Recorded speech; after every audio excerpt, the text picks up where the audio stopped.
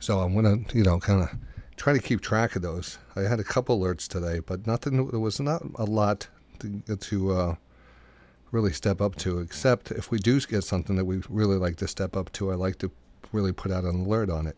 I put out an alert, and I put out a let's see, that would be at 144. Was that 144? No, that's the after one. That was at 130. That was after that, and then it was 121. Probably the 121 zone. That one. Yeah. So here it is. Let's see what it looks like. What it sounded like. All right, we have a divergence 1:21 p.m. here at 1:21. We have a divergence at 56.21.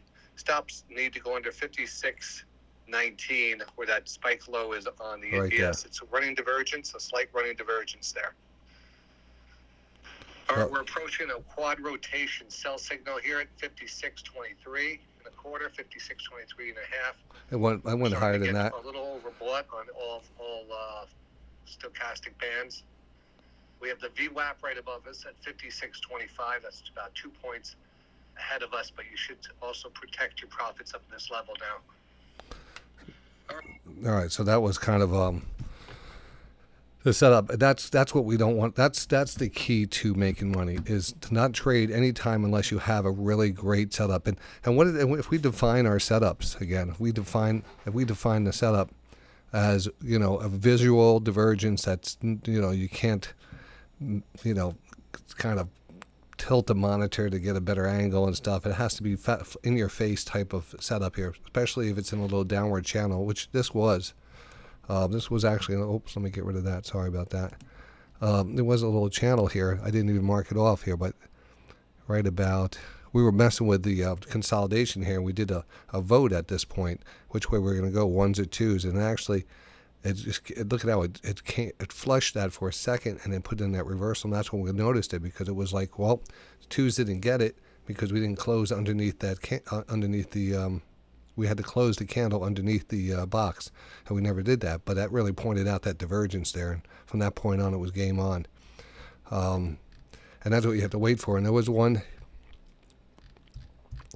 after that also. There was one here, and that was a really nice one, even though it didn't give us a great, amount of, 10 points or anything like that. The market's going to give you what it's going to give you. All right, that's the name of the game, is to be structured so much that you're taking profits. All right, you're not giving the market a time to give that back. Take that back. It could easily happen. Same thing here. It might be out too early, but that's something you have to manage with your trailing stops. Multiple contracts. Make sure you have multiple contracts, and you're at least could let your trade stay on with a trailing stop or a break even, stop. That's the worst. What's the worst thing that can happen? So, definitely recommend. When you have a divergence, you gotta give it more time. You gotta give it more time. Then we had a little divergence here, and then look at this one here, another one right at 330. And it was nice low, and it was a nice high level divergence right there, and it was inside of a channel. We saw that.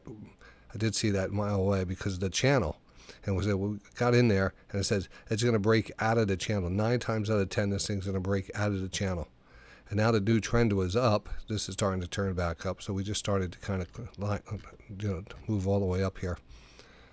But that was a perfect. So 1, 2, 3 qualifying divergences on the day. That's 3 trades. And then you could, you have some flags here. We called this flag early this morning. You could see the fast rotation. Hit the 20. This was pointing down. I had it down. We just talked about it. The 20. That's a bear flag. Again, bear flag, drop down. Finally got a quad rotation back up. A little negative divergence here. Back down. And overall, the pressure was down all day. So don't want to get too, don't overtrade too much trying to figure out the flags unless you have a really good trend. And you can see the downward trend on the 60. The fast rotation on the 20, then take the trade into it, because at least you have that 20 overbought, and most likely you're going to get a little pullback. The hardest part of this whole system is taking profits. Very hard to sometimes take your winnings off, because you won't have a perfect entry, and you might want to have more, and you can leave it on, even though the stochastics rotate down fast, and it says, it says danger, danger. You got what you got. Get out. but you don't because you want more. And that's the killer of all traders. And myself too. It's hard to deal with that.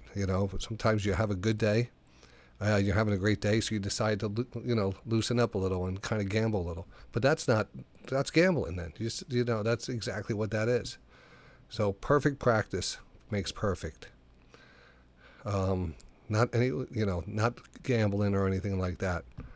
You have to be serious in every time, and I know that's hard for me to kind of say, because I break my rules too.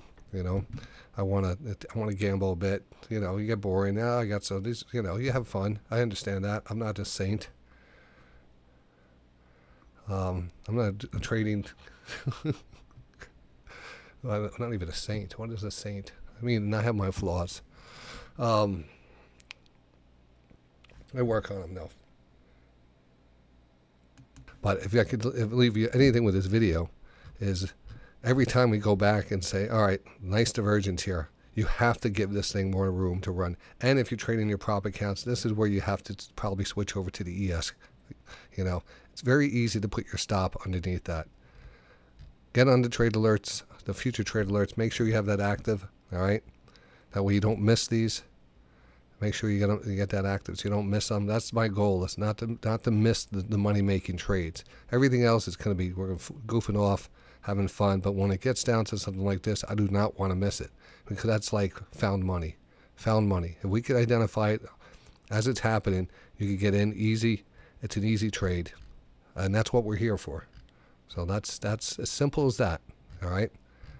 We're not going to complicate anything. It's as simple as that. We have maybe a possible lip divergence here. We're all in. No, just kidding. All right, so that's the end of my video. Just to show you, there was 3 good setups today. That would have kept your trading down to 3, and it would have, I don't know how you guys did today or whatever. But it was a downward kind of trending market. So if you're trying to catch some longs, it was a bit more difficult. That's very important to recognize the overall trend. That was one of the latest videos I did. How to identify the trend. So if you haven't watched that video, go to the YouTube channel. It's the latest video. All right. And if you're not part of daytradingradio.com and you want the future trade alerts, head over to daytradingradio, or head over to patreon.com/daytradingradio. So let's get this out of the way. We'll get back to trading now.